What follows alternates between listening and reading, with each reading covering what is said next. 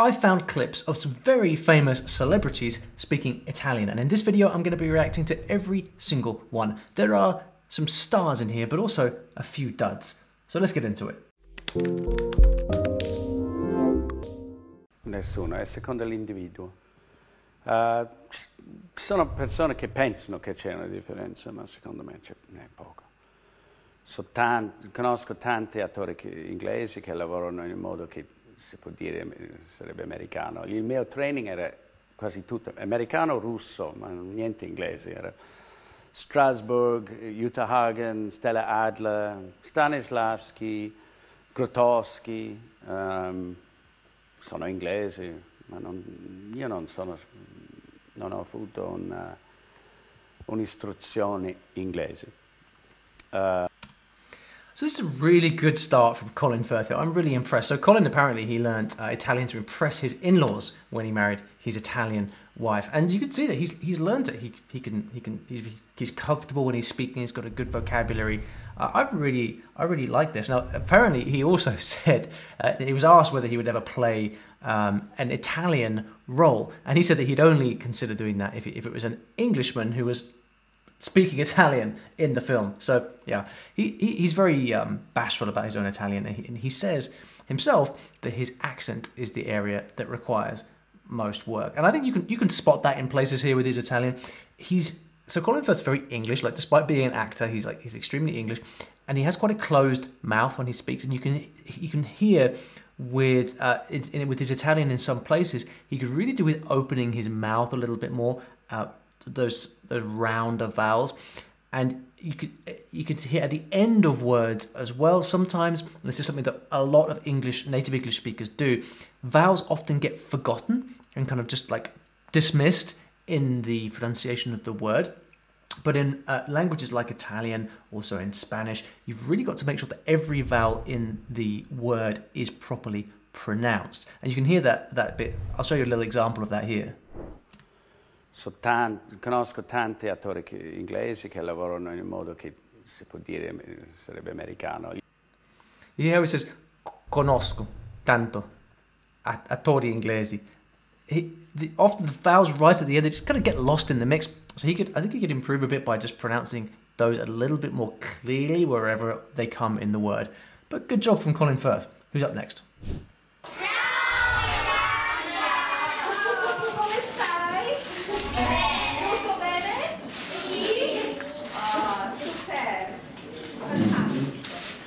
One little boy in particular did. Melania speaks Italian, nice. So this was unexpected. So my guess here is that really she doesn't really speak much Italian, but she knows some phrases, some words and some phrases, and you know, credit to her for actually on camera in a big public situation actually speaking Italian to these kids here. I think that's fantastic. The big giveaway, of course, is when she walks into the room and says come stai, because of course in Italian come stai is to one person. That's the second person singular form that you use when you're talking to one person. What she should have said is come state, state being to you plural, because she's entering the room and speaking to lots of people. So that's kind of the giveaway there, that she probably doesn't have a grasp of Italian grammar, although it's, you know, to be fair, it is an easy mistake to make for beginners. But I am all for giving people full credit when they actually learn a bit of the language and use it, because imagine for the kids just how cool that was to actually see the First Lady walk in there and actually speak to them in their own language. That's the kind of thing that we should be doing. Now, who have we got next? La mattinata a Fontana di Trevi. Ho dovuto fare un viaggio molto lungo ieri. E allora questa mattina mi sono svegliata e mi hanno portato alla Fontana di Trevi e pensavo che era un sogno, perché c'era tutta questa gente lì. Io vedevo lo spirito di Fellini e lo spirito di Mastroianni, e dopo pensavo sono qui con Pedro, ma ci sono tante cose simili nel mondo di Pedro e nel mondo di Fellini. So, nice. So Penelope Cruz, she is obviously Spanish, and so Spanish is her mother tongue. Now, Spanish and Italian are very close together, but that doesn't necessarily mean that you can speak the language well. I remember when I did my Italian project, I learned Italian. A lot of people said to me, well, Ollie, you already speak Spanish, so therefore Italian is easy. not the case. It might give you a sort of easier way in, but actually one of the challenges when you speak a language that's very similar to another is to actually remove traces of that language that you already know. And so for Penelope Cruz here, it would be very easy for her to kind of speak sort of pseudo-Italian, inserting a lot of her Spanish. And you see this kind of trading of languages a lot between Italians, Portuguese, and Spanish. People kind of half know, they know a few words and phrases in each other's language, and then they kind of carry on as if they speak it. But what's impressive about this is that Penelope Cruz clearly doesn't speak Italian. Her grammar is excellent, and she speaks with clarity and with confidence as well. So that's really impressive for her. Apparently she learned Italian because there was an Italian movie that she really, really wanted a part in, so she went off and learned Italian especially for that. So good job for her. I think if there's one thing that you can that does come through from this, it is that I think her Italian lacks a bit of expression. You know how in Italian it's a lot more of a sort of singing language, a lot more like Brazilian Portuguese, for example, than Spanish, especially Iberian Spanish, where she's from, which is kind of very, quite closed and quite rhythmic in the expression of the words. You can hear in some words that she's saying here that they could really do with being sort of lengthened. Some of those vowels are quite short, injecting a little bit more intonation into there perhaps. But it's a minor criticism because, really she speaks fantastic Italian, and again, doing it in an interview on camera spontaneously, that's the kind of test for people. Like if you say you speak a language, but when you get sat down and asked questions in the language, can you hold your own? And she can. Now let's see who's up next. We must ask, because we are also in video, siamo anche in video. Who is your friend? Can we present him? Presentiamo l'amico mascotte che è a Vigo. Mi chiamo Sighi. Come ti chiami? Sono psicoanalista, mi chiamo Sighi. Sono io e il mio amico Topo Gigio abbiamo fatto la psicologia molti anni insieme. E di questo... I think we need another example, don't we? Just a second. Green Book non ti dice cosa devi pensare, cosa devi ascoltare o vedere. Secondo me questo è un film, questo è un invito a fare un viaggio, a ridere, a piangere se vuoi, e forse a riflettere sui limiti delle prime impressioni. Non è una lezione forzata, è una bella storia condivisa del passato. I really like this from Vigo. So Vigo speaks a bunch of languages. In a previous video, we saw him speaking French as well. It's really decent what he's saying here. I think you can tell that the cogs are whirring quite a lot in his brain. He probably doesn't speak Italian all that often, but his Italian is quite accurate, and he's really getting his point across. He's expressing himself, and again, he's doing it on stage with a microphone on camera in front of a bunch of people. And so there's a lot to be said for that. I get the impression that there are people who often Europeans, people who learn Romance languages in particular, who kind of do the kind of grand tour of the Romance languages. So people learn French and Italian and Spanish, Portuguese perhaps, and they often get to a point where they can kind of easily, they learn the basics of these languages and they can quite easily switch from one to the other, and say something in French and then say something in Italian and say something in Spanish. But it's almost like, because it's so natural for them, having grown up in that environment or having learnt those languages, they kind of take it a little bit for granted and don't really ever feel the need to practice those languages all that much. And so you kind of get this kind of jumping from one to the next, being quite competent in a number of different languages, Romance languages, without actually kind of really mastering any of them. And I really sympathize with that, because the more years pass that I don't keep up all of my languages actively, I find myself kind of falling into that trap a little bit as well. And I wonder if in Vigo's case, like this is where he's at with his French and his Italian. You know, he can get by pretty well, but just kind of lacks that general fluidity that you get from speaking a language frequently and a lot. Next, please. Mio, Colonnello Hans Landa della SS. Buongiorno. Signori, è un piacere. Gli amici della vedetta ammirata da tutti noi, questa gemma propria della nostra cultura, saranno naturalmente accolti sotto la mia protezione per la durata del loro soggiorno. Grazie. Gorlomi? Lo pronuncio correttamente?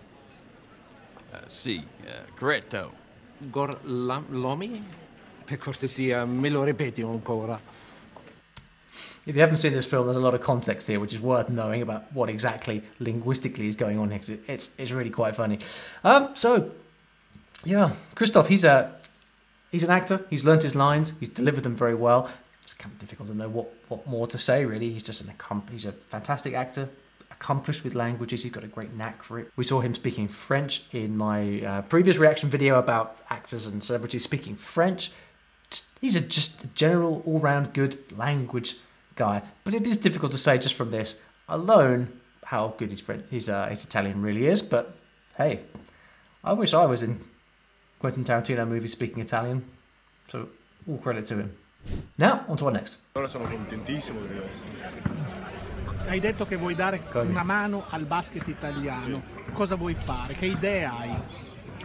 Beh, cominciamo con camps, clinics e spero di un giorno crescerlo con una scuola che insegna pallacanestro, però non solamente pallacanestro, no? Sono le cose di sport che è anche importante, perché sicuramente ci sono giocatori che vanno a giocare professionali, però ci sono anche altri giocatori che non è possibile. Allora cosa fanno? È importante che sanno le cose di business che surround il gioco, che girano il gioco, no? Scrittura, marketing, business, tutte le cose così. Allora puoi rimanere vicino alla tua passione, però puoi fare un altro modo di lavoro. This is fantastic. It's just so great to see. Kobe, he actually spent a lot of time in Italy. He retired to Italy, moved to Italy when he retired from the NBA. Also spent some of his childhood in Italy, and you can see here that his Italian is really, really competent.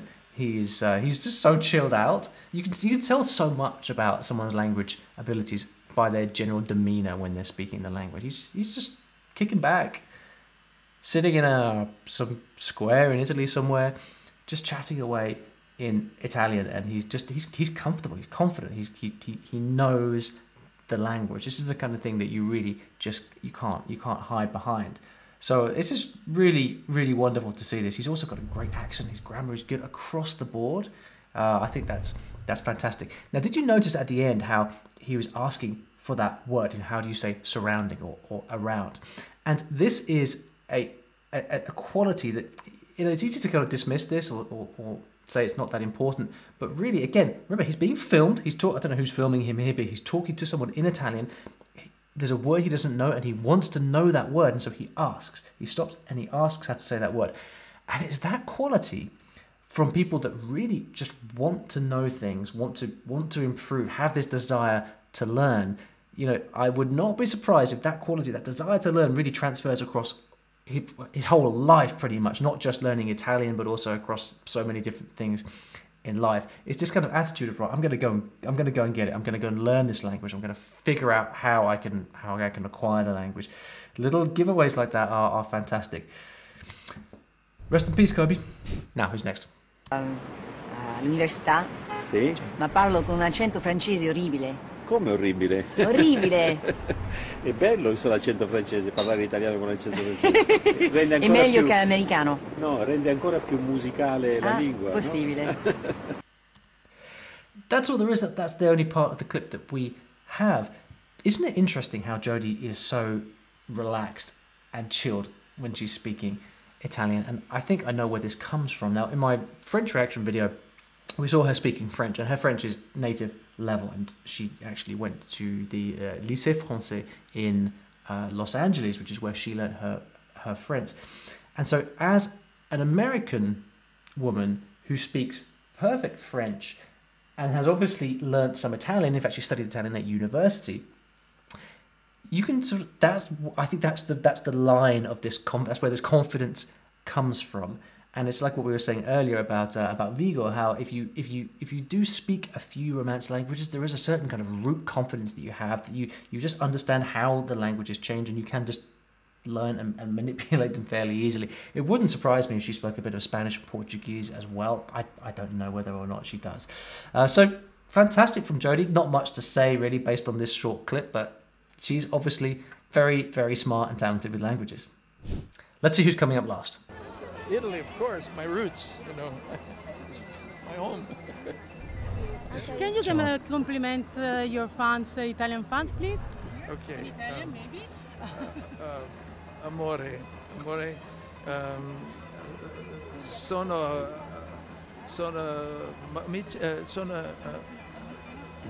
yeah, sì, but also I'm happy, felice, sono felice, amore, and grazie,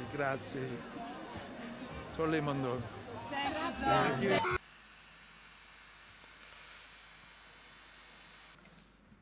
John, what a legend. Now, before I talk about John, who's been the most interesting character from this video so far? Let me know in the comments who you find most impressive, or any thoughts you have on who you've seen here. Now, John is obviously a legend. His Italian is not quite legendary. I'm not actually convinced he knows a single word in Italian, but look, that's fine. There's absolutely no judgment around here. Many of us, I'm sure many people have better things to do than to be learning languages all day long. Frankly, I find it amazing that these celebrities that we've seen here in this video have the time to learn any languages. Really, the amount of things that these guys and girls do, it's remarkable. So full respect to all of them for learning even the minimal Italian. I do find it interesting though how when you get people like John here who talk about their roots, and you know, you heard him at the beginning, he said Italy, my roots. I do find it interesting how you can have that feeling and that passion for your roots, but then not take the time to actually learn the language at all. I mean, if you have that passion, would you not take the time to learn the language? I mean, I don't know, language learning is not for everyone, but I do wonder if he would learn Italian if he knew how quickly it is actually possible to learn the language. A few years ago, I learned Italian myself in 3 months, and I documented the whole thing on YouTube, and I did it with an interesting method that uses stories to learn the language. And John, if you're watching and if you'd like to give this a try, then you just sign up for my free email tips right over here. People love these emails that I send. They're really simple. They tell stories about how I learned Italian and also show you how you can learn Italian also using stories. Check it out.